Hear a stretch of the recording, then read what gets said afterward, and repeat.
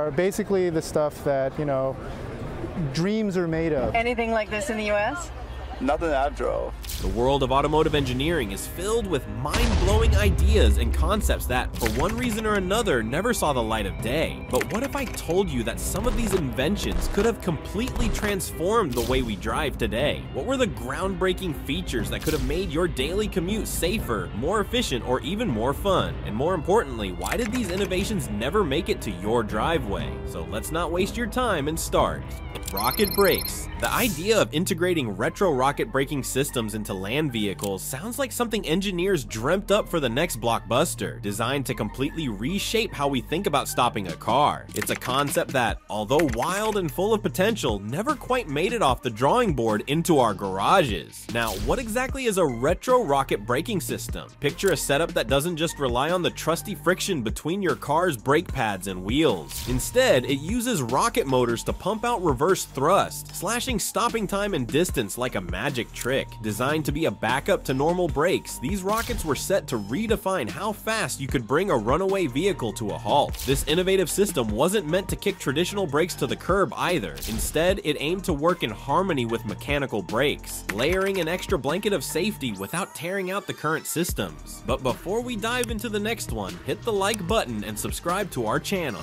Automatic seat belts. Automatic seat belts were introduced in the late 1980s to improve car safety by automatically moving into place. Back in the day, automatic seat belts were touted as the next big thing in car safety, designed to automatically secure passengers for maximum protection. But despite the promising concept, many of these innovative designs never even made it to mass production, and the ones that did quickly fell out of favor. One of the key factors that derailed the automatic seatbelt revolution: advancements in airbag technology. As airbags became more advanced and affordable, regulations started shifting away from passive restraint systems like automatic belts and focused on mandating airbags instead. But it wasn't just the regulatory changes that did automatic seat belts in. It turns out a lot of drivers and passengers found these high-tech belts to be more hassle than help. The mechanisms could be tricky to operate, and many folks felt insecure with just the shoulder strap and no lap belt. Many users skip this step, leading to serious injuries and accidents. For instance, the cross-chest belt could cause severe neck injuries if the lap belt wasn't used. Compared to the simplicity of good old manual seatbelts, automatic versions just didn't seem worth the effort. So while the automatic seatbelt had so much potential to revolutionize in-car safety, a perfect storm of regulatory changes, consumer resistance, and technological advancements ultimately doomed these innovative designs to the automotive scrap heap. The Tucker's safety windshield. Let's talk about the tale of the Tucker 48, crafted by the visionary Preston Tucker in the late 1940s. This car was a marvel, and if talks about game-changing vehicles arise, the Tucker 48 surely deserves a top spot. One of its standout features was its innovative safety windshield. Concerned that when car passengers were launched through the windscreen in a crash, the Tucker 48 had a rather unique safety feature, a detachable windscreen that was shatterproof and would pop out when hit. Now, this wasn't just some eye-catching design to turn heads on the street. No, it was a monumental leap forward in the realm of automotive safety technology, paving a new road for future designs to follow. Yet, despite the immense potential of this advanced windshield, it never saw mass production. Instead, it lingered in history as a bittersweet reminder of innovation that almost was. A sobering tale of what could have transformed vehicle safety forever. The journey of the Tucker 48, however, was far from smooth sailing. The Tucker Corporation faced a torrent of financial storms, largely brewed by fierce legal battles. Larger, more established auto giants like Ford and General Motors circled like sharks, launching accusations of fraud. These titans of industry unleashed a wave of challenges so fierce that they drained Tucker's resources dry. The chaos did more than empty coffers. It diverted precious time and attention away from the all-important mission of bringing the Tucker 48 into production. Push-button transmission. Push-button transmissions have a fascinating and somewhat mysterious past that stretches back to the 1950s and 1960s. This system used buttons on the dashboard to choose gears, which was seen as a cutting-edge and convenient feature at the time.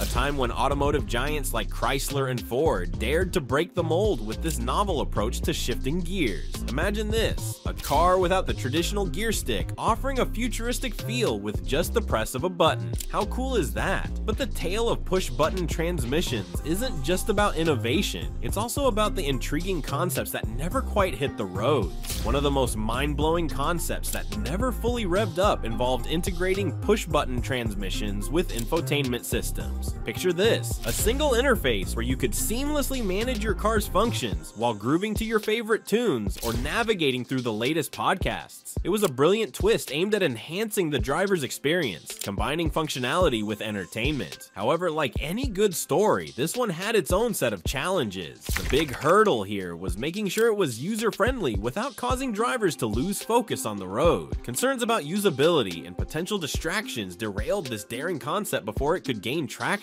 Bose system suspension. Bose, yeah, the speaker guys, had an idea, which in my opinion was totally awesome. Now, the idea was to use magnets to adjust the car suspension in only a few thousandths of a second after it sensed a bump in the road, and in doing so, kept the car completely flat no matter what terrain you were driving on. The Bose active suspension system remains one of the most daring and ambitious innovations ever attempted in the realm of automotive suspension technology. Imagine, almost 3 decades in the making, how it promised to completely transform the way vehicles handled roads, offering a ride so smooth and controlled that potholes and bumps seemed almost non-existent. But here's the kicker. Despite all its groundbreaking potential and buzzworthy appeal, Bose's avant-garde brainchild never got the green light for mass production. But why? Let's talk about the weight concerns. The system's genius relied heavily on complex linear actuators and a slew of other components. This gear ended up adding nearly 200 pounds to each vehicle.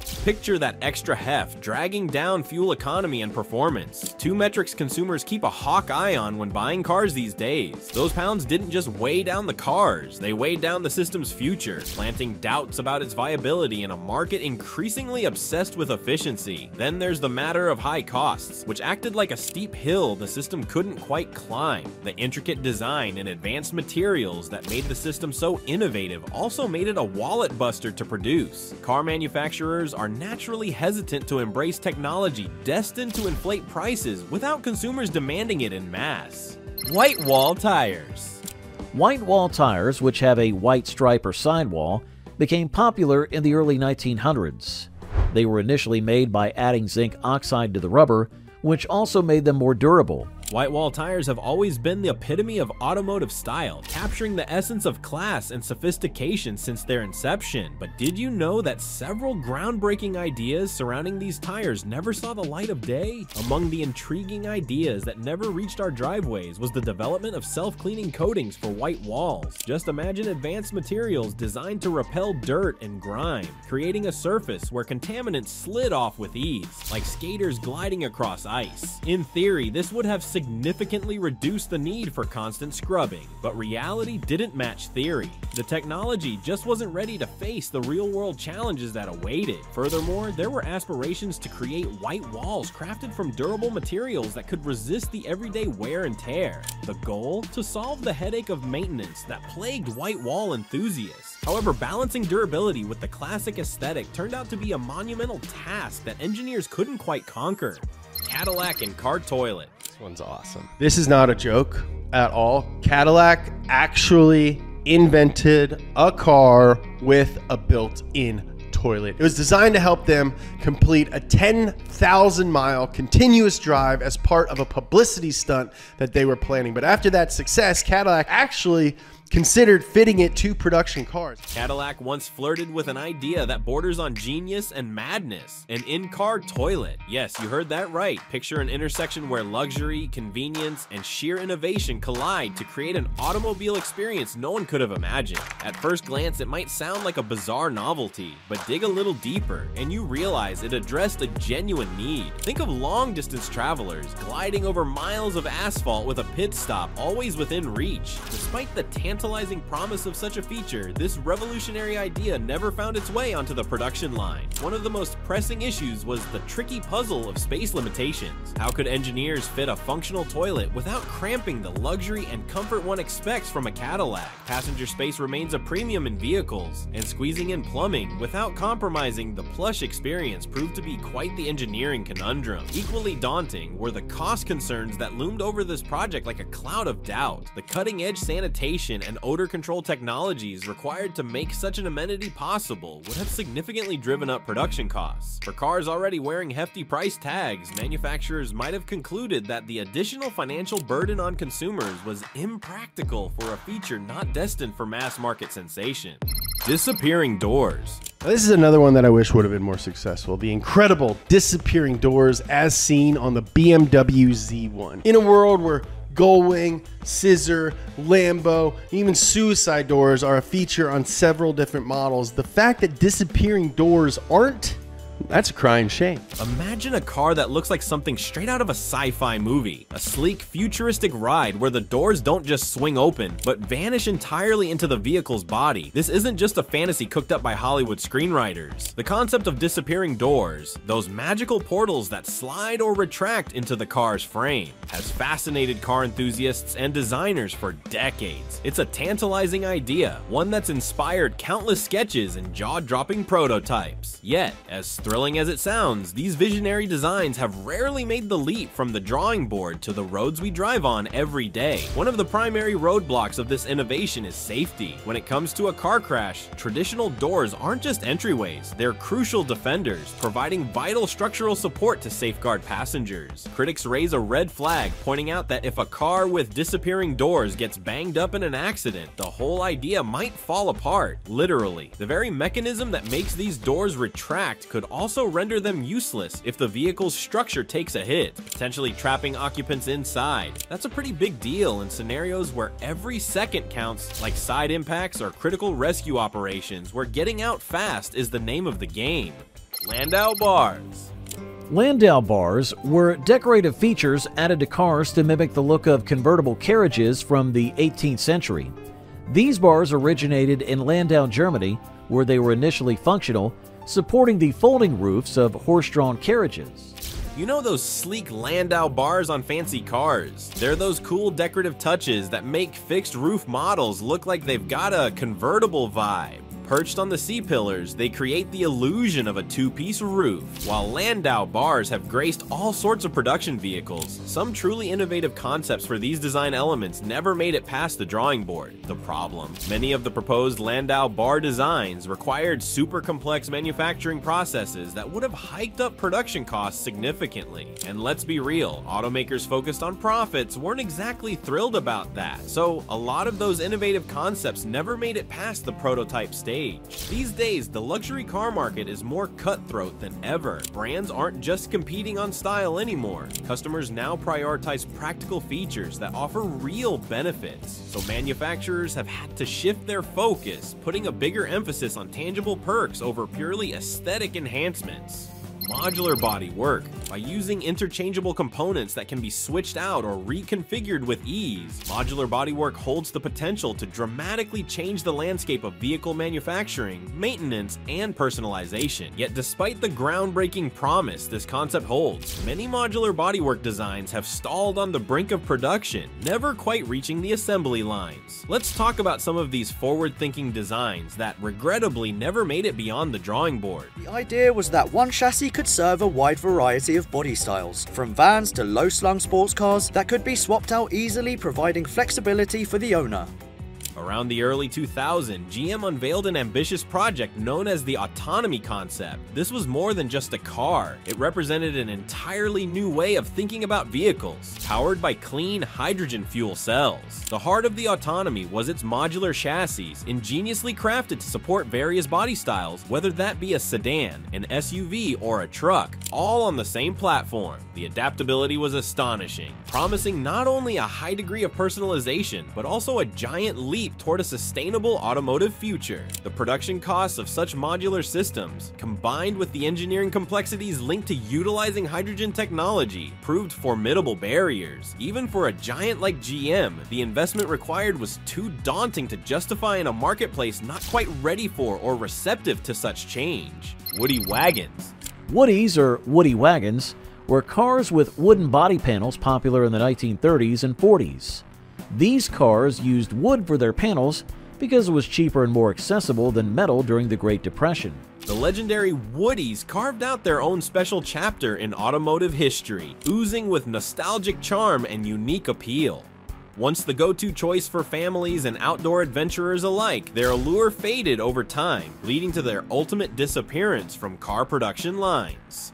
Let's roll back to the early 20th century. Woodies first appeared as station wagons, standing out with their wood-clad designs and merging utility with style effortlessly. They were built with steel frames adorned with wooden panels, striking a charming balance that resonated perfectly with the adventurous souls of the post-war suburban age. Yet, as time marched on, automotive taste shifted gears. The world fell in love with modern aesthetics, favoring sleek lines and minimalistic flair over the wood-paneled charm that had once captivated the masses.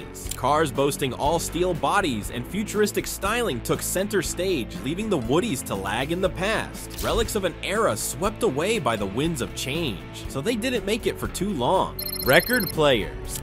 In the 1950s, car manufacturers introduced record players as an exciting new feature for in-car entertainment. These players allowed drivers and passengers to enjoy their favorite vinyl records while traveling. The story of record players finding a home in automobiles is one of the most intriguing tales in the world of cars. Can you imagine cruising down the highway while spinning your favorite vinyl record? It sounds incredible, doesn't it? Yet, as enticing as the concept was, mixing the golden sound of vinyl with the freedom of the open road, this blend of technology encountered hurdles that were almost impossible to clear. Think about it. Vinyl records are fragile, easily affected by the tiniest of tremors. The stylus, that little needle tracing the grooves, had to be just right, otherwise it skipped or scratched. This delicate dance was tough enough while stationary, let alone bouncing around in a car. Practicality soon became the elephant in the room. Visualize trying to change records while keeping your eyes on the road. It screams danger, doesn't it? Unlike our sleek modern systems that respond to voice commands or a quick touch, swapping out records demands focus in both hands. This not only pulled attention away from driving, but also significantly raised the risk of accidents. The charm of vinyl, with its old-school authenticity, had to contend with real-world safety complications, turning what began as an appealing experiment into a safety concern for the ages. Child partition. Being stuck driving a car for hours and hours with kids or people you don't like can be a total drag. I mean, we've all been there. So, would it shock you if I told you that the answer was actually invented in 1940? Many auto manufacturers experimented with sliding partition tech at that time. Imagine a world where the chaos of children squabbling or reaching for the front seat during a car ride is kept at bay by an unassuming but game-changing innovation: the child partition. This new concept was designed as an ambitious safety feature aimed to enhance the safety and comfort of young passengers in vehicles. Picture a sturdy yet flexible barrier that creates a distinct divide between the back seat, where children sit, and the front seats. You'd think something so promising would be a no-brainer for car manufacturers. But unfortunately, a confluence of challenges ensured it remained an unrealized dream. Consumer preferences are like the ever-changing tide, as they shifted towards more integrated safety solutions, such as built-in child safety seats and the magic of advanced infotainment systems. The appetite for a standalone partition system diminished. It seems the market was inching away from physical barriers and leaning toward tech-centered innovations. Horsey horseless. Amid the vast array of oddball inventions that pepper the annals of automotive history, one vehicle stands out for its peculiar charm and audacious design: the Horsey horseless. Picture this: April 11th, 1899 is a date marked not just by patents, but by the birth of one of the most whimsical concepts that would never hit the assembly line. This vehicle was adorned with a faux horse head mounted right at the front. The grand idea. Okay, now when cars first started, you might not know this if you were born less than 100 years ago, it was a really scary thing for people. I mean, cars don't have souls. They don't have eyes. That's a thing that people used to say. I mean, my car doesn't have eyes, man. Like, your horse theoretically would keep you from driving it off of a cliff. And it wasn't just the people who had a problem with cars. It was horses too. Horses had a rough time sharing the roads with these new gas machines. To help society make the leap from horse-drawn carriages to these newfangled motorized contraptions, inventors were akin to restless alchemists, concocting myriad machines with designs and technologies that tease the boundaries of imagination. The horsey horseless pranced onto the scene amid this whirlwind of innovation. It was part of a larger phenomenon known as skeuomorphism, a term for when inventors borrowed familiar features from existing forms, blending them with the unfamiliar to create something that was both new and comfortingly recognizable. Though it never trotted its way into mainstream success, it beautifully encapsulates a quirky chapter of automotive ambition that still piques curiosity today. Fifth wheel. Parallel parking has always been one of the hardest skills for average drivers to master. I mean, I'm really good at it, but not everybody is, and that's okay. You gotta reverse, you gotta steer, you gotta try not to scratch your car, you gotta try not to curb your wheels, you gotta try not to hit two other cars. That's hard. And parallel parking has led to a ton of different innovations. The fifth wheel in car design is one of those brilliant yet obscure innovations nestled in the annals of history, like a whispered secret among car enthusiasts. Originally crafted to make the dreaded parallel parking maneuver as easy as pie, this clever tech could have transformed the way we slide our cars into those oh-so-tight city spots. Yet, despite the tantalizing glimmer of potential, the system faced a fleet of obstacles, keeping it in the realm of what could have been. Let me tell you a tale that begins in the sunny expanses of California, sometime in the early 1930s. Enter Brooks Walker, an inventor with a mind humming like an engine at full throttle. His vision, a spare tire that didn't just hang out in the trunk, but with a touch of genius, extended as a perpendicular helper wheel from the back of the car. But despite Walker's zeal, his presentations at auto shows, and his relentless hustle to publicize this futuristic feat from the 50s well into the 70s, his fifth wheel invention failed to find a home in the garages of major automakers. They remained unmoved, uninterested in embedding this potential game changer into their production lines. Floor dimmer switch. Floor dimmer switch, introduced in the 1920s, was a car innovation that allowed drivers to change between high and low beam headlights by pressing a button on the car floor with their foot. Let's talk about the floor dimmer switch, a nifty invention that aims to control the headlights and high beams with nothing but a tap of your foot. Sounds kinda genius, right? Despite finding a cozy place in the hearts of classic car enthusiasts and having its charms aptly recognized in vintage models, this little marvel didn't quite soar to modern day stardom. These floor dimmers were a stalwart in many mid-20th century automobiles. They lent drivers the ability to make quick lighting changes while maintaining a steady watch on the road's horizon. This trait made them a beloved feature in numerous classic cars, keeping the streets illuminated just right without the fuss. But as car manufacturers doubled down on reducing distractions for drivers, floor dimmer switches lost some of their sheen. Though convenient, the risk was there. Drivers could potentially become a hazard if they took their eyes off the road to search for this switch at their feet. The industry slowly opted for steering wheel mounted controls, allowing drivers to adjust lights without a split-second glance away from the road. Luggage racks. Luggage racks used to be a common feature on cars, especially during the mid-20th century, typically mounted on the roof or trunk to carry extra luggage. Enter the luggage rack, a game-changing invention with a storied history in the realm of automotive design. Designed initially as a practical solution for extra cargo space, these racks seem perfect for the traveling spirit. Yet despite their promising start, these once beloved car companions didn't make it to the final miles in today's world of sleek automobiles. But as much as luggage racks seemed like they were here to stay, several dynamics shifted, preventing them from becoming a permanent fixture. As the consumer tastes started changing, car designs moved toward the sleek and aerodynamic, a far cry from the clunky look offered by external racks. Integrated storage became the buzzword, appealing to those who desired a clean look without sacrificing performance. T-tops. T-tops, or T-bar roofs, were a popular feature in cars during the 1970s and 80s. They had two removable roof panels with a solid bar running down the center, creating a T shape.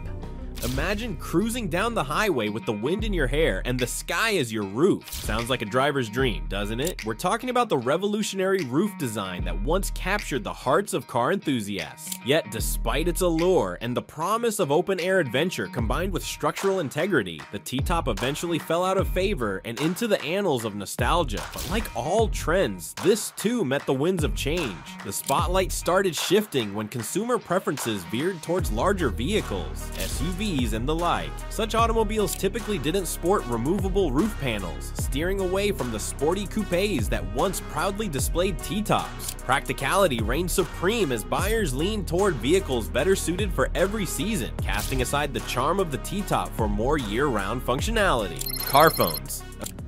Car phones were mobile telephones designed for use in cars, first introduced by Bell System in 1946 in St. Louis, Missouri. Imagine a world where staying connected from your car wasn't just an option, it was a luxurious privilege. That's the tale of car phones, a captivating chapter in the saga of mobile communication that truly began lending its voice to the airwaves in the mid-20th century. These gadgets might seem like relics now, but back then, they laid the groundwork for the ultra-connected lives we lead today. Yet despite their initial allure, several factors led these devices down a winding road toward obsolescence.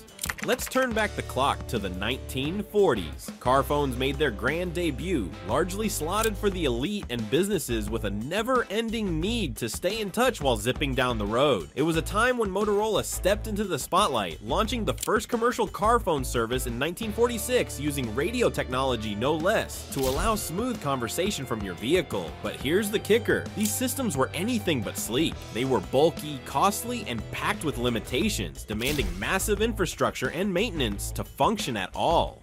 Bench seats. Bench seats, which stretched across the entire width of a car and allowed 3 people to sit in the front row, were a common feature from the 20s to the 1980s. Imagine stretching out in your car with an expansive bench seat that feels like sitting on a sofa as you cruise down the road. This wasn't just a design choice, it was an icon in automotive history, particularly in American cars. But things didn't work as planned. Family dynamics played a role in this transformation. The quintessential American family setup shifted over the decades, with more households owning multiple vehicles and having diverse transportation needs. There was a noticeable change in what people wanted. Personal space and comfort started taking priority over sheer seating capacity. Consumers wanted cars that felt more intimate, offering space optimized not just for the body, but for the soul. And then there was design. As automotive aesthetics evolved into sleek modernity, bench seats didn't quite fit the picture. Bucket seats erupted in popularity, not just for their functionality, but for their sporty, customizable appeal. They seamlessly blended with the smooth lines of contemporary interiors, ushering in a new era that sidelined the once beloved benches. Now we want to hear from you. Which of these innovations do you think had the most potential? Let us in the comment below.